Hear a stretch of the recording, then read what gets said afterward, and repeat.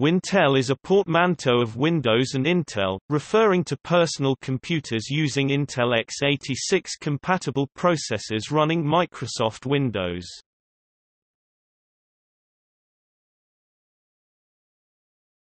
Topic: Background. By the early 1980s, the chaos and incompatibility that was rife in the early microcomputer market had given way to a smaller number of de facto industry standards, including the S100 bus, CP/M, the Apple II, Microsoft Basic in read-only memory (ROM), and the 5¼ floppy drive. No single firm controlled the industry, and fierce competition ensured that innovation in both hardware and software was the rule rather than the exception. Microsoft Windows and Intel processors gained ascendance and their ongoing alliance gave them market dominance. Intel claimed that this partnership has enabled the two companies to give customers the benefit of a seemingly unending spiral of falling prices and rising performance. In addition, they claim a history of innovation and a shared vision of flexible computing for the agile business.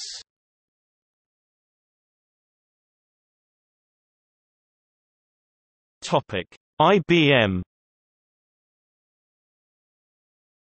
In 1981, IBM entered the microcomputer market. The IBM PC was created by a small subdivision of the firm.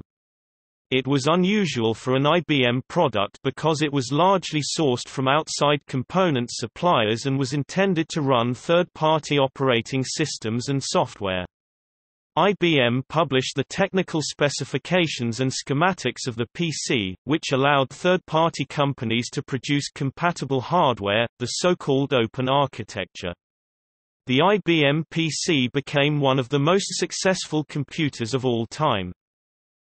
The key feature of the IBM PC was that despite its technical mediocrity and higher-than-market price, it had IBM's enormous public respect behind it. It was an accident of history that the IBM PC happened to have an Intel CPU instead of the technically superior Motorola 68000 that had been tipped through it, or an IBM in-house design, and that it shipped with IBM PC-DOS, a licensed version of Microsoft's MS-DOS, rather than the CP/M86 operating system, but these accidents were to have enormous significance in later years. Because the IBM PC was an IBM product with the IBM badge, personal computers became respectable. It became easier for a business to justify buying a microcomputer than it had been even a year or two before, and easiest of all to justify buying the IBM personal computer. Since the PC architecture was well documented in IBM's manuals, and PC-DOS was designed to be similar to earlier CP/M operating system, the PC soon had thousands of different third-party add-in cards and software packages available. This made the PC the preferred option for many, since the PC supported the hardware and software they needed.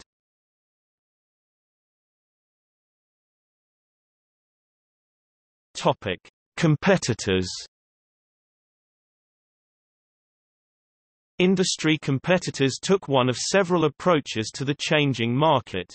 Some, such as Apple, Amiga, Atari, and Acorn, persevered with their independent and quite different systems. Of those systems, Apple's Macintosh is the only one remaining on the market, and all Macintoshes since December 2006 are, in fact, Wintel compatible, at the hardware level, at least. Others, such as Digital, then the world's second-largest computer company, Hewlett-Packard, and Apricot, concentrated on making similar but technically superior models. Other early market leaders, such as Tandy Radio Shack or Texas Instruments, stayed with outdated architectures and proprietary operating systems for some time before belatedly realizing which way market trends were going and switching to the most successful long-term business strategy, which was to build a machine that duplicated the IBM PC as closely as possible and sell it for a slightly lower price, or with higher performance. Given the very conservative engineering of the early IBM personal computers and their higher-than-average prices, this was not a terribly difficult task at first, bar only the great technical challenge of crafting a BIOS that duplicated the function of the IBM BIOS exactly but did not infringe on copyrights. The two early leaders in this last strategy were both startup companies, Columbia Data Products and Compaq. They were the first to achieve reputations for very close compatibility with the IBM machines, which meant that they could run software written for the IBM machine without recompilation. Before long, IBM had the best-selling personal computer in the world, and at least two of the next best sellers were, for practical purposes, identical. For the software industry, the effect was profound. First, it meant that it was rational to write for the IBM PC and its clones as a high priority, and port versions for less common systems at leisure. Second, and even more importantly, when a software writer in pre-IBM days had to be careful to use as plain a subset of the possible techniques as practicable so as to be able to run on any hardware that ran CP/M, with a major part of the market now all using the same exact hardware or a very similar clone of it, it was practical to take advantage of any and every hardware-specific feature offered by the IBM. Independent BIOS companies like Award, Chips and Technologies, and Phoenix began to market a clean room BIOS that was 100% compatible with IBM's, and from that time on any competent computer manufacturer could achieve IBM compatibility as a matter of routine. From around 1984, the market was fast-growing but relatively stable.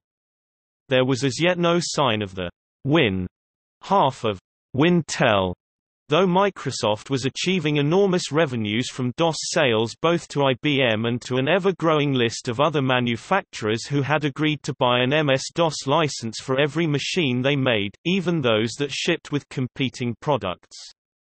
As for Intel, every PC made either had an Intel processor or one made by a second-source supplier under license from Intel.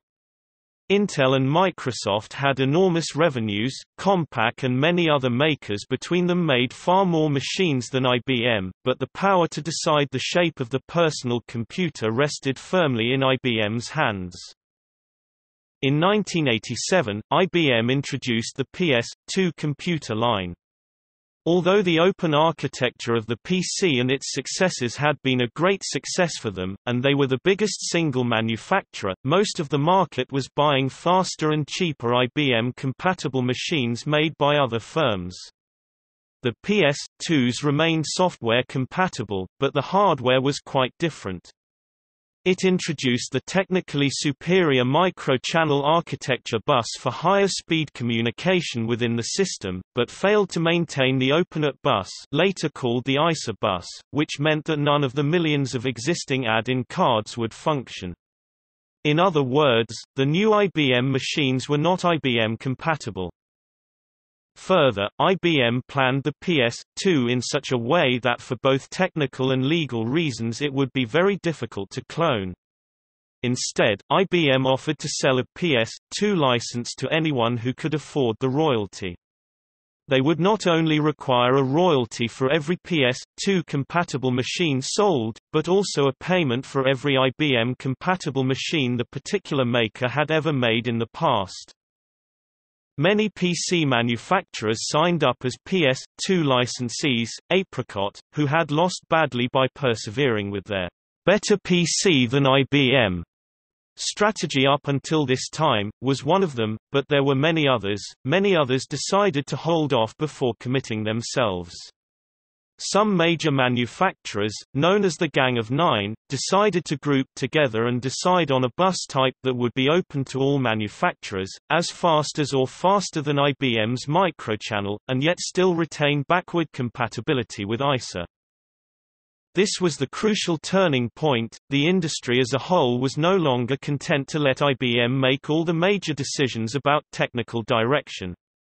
In the event, the new Acer bus was itself a commercial failure beyond the high end. By the time the cost of implementing Acer was reduced to the extent that it would be implemented in most desktop PCs, the much cheaper Visa local bus had removed most of the need for it in desktop PCs, though it remained common in servers due to, for example, the possibility of data corruption on hard disk drives attached to VLB controllers, and Intel's PCI bus was just around the corner.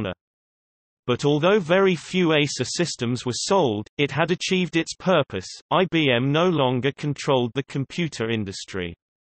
IBM would belatedly amend the PS2 series with the PS Value Point line, which tracked the features of the emerging ad hoc platform. At around this same time, the end of the 1980s and the beginning of the 1990s, Microsoft's Windows operating environment started to become popular, and Microsoft's competitor Digital Research started to recover a share of the DOS press and DOS market with Dr. DOS. IBM planned to replace DOS with the vastly superior OS/2, originally an IBM-Microsoft joint venture, and unlike the PS2 hardware, highly backward compatible, but Microsoft preferred to push the industry in the direction of its own product, Windows. With IBM suffering its greatest ever public humiliation in the wake of the PS2 disaster, massive financial losses, and a marked lack of company unity or direction, Microsoft's combination of a soft marketing voice and a big financial stick was effective. Windows became the de facto standard. For the competing computer manufacturers, large or small, the only common factors to provide joint technical leadership were operating software from Microsoft, and CPUs from Intel.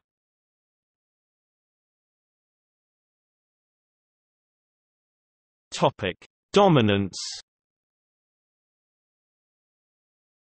Over the following years, both firms in the Wintel partnership would attempt to extend their monopolies.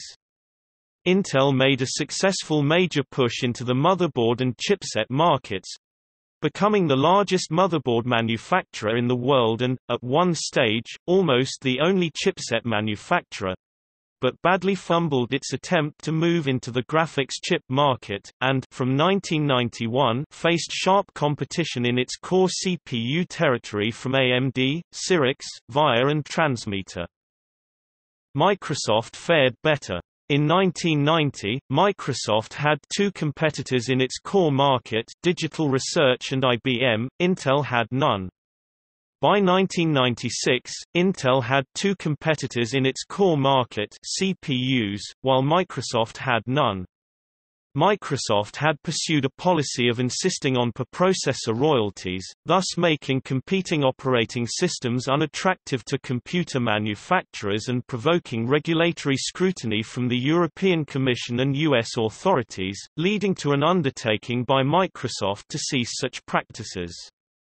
However, the integration of DOS into Windows 95 was the masterstroke. Not only were the other operating system vendors frozen out, Microsoft could now require computer manufacturers to comply with its demands on pain of higher prices, as when it required IBM to stop actively marketing OS/2 or else pay more than twice as much for Windows 95 as its competitor Compaq, or by withholding "Design for Windows 95" endorsement, which was regarded as an essential hardware marketing tool.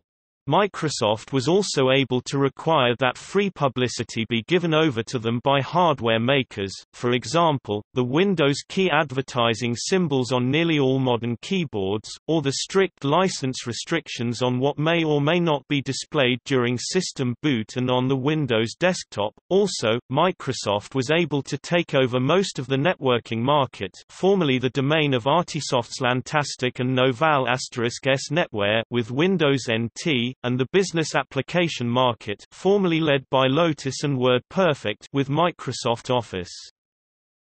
Although Microsoft is by far the dominant player in the Wintel partnership now, Intel's continuing influence should not be underestimated.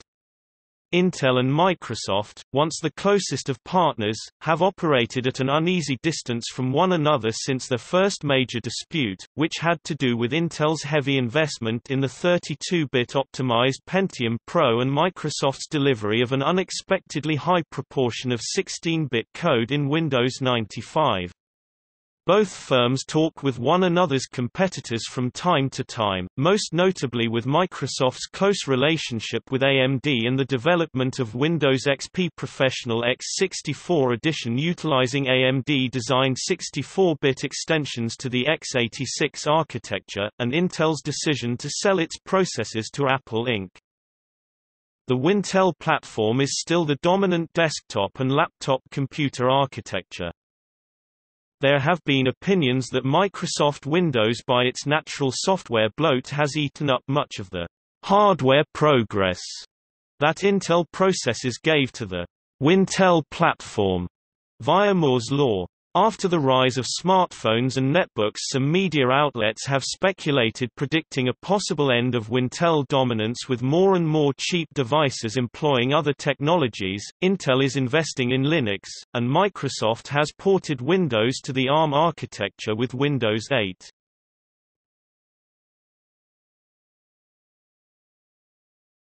Topic: Modern usage of the term.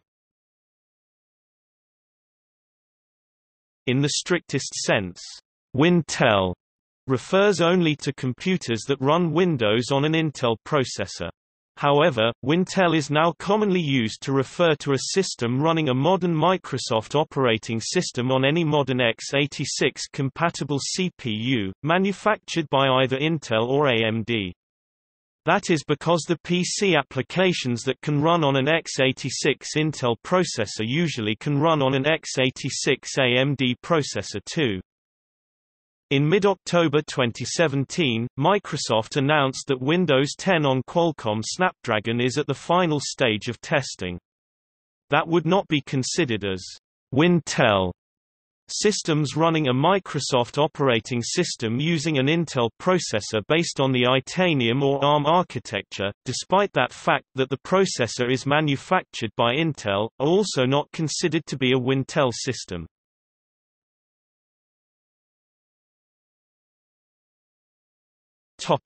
See also: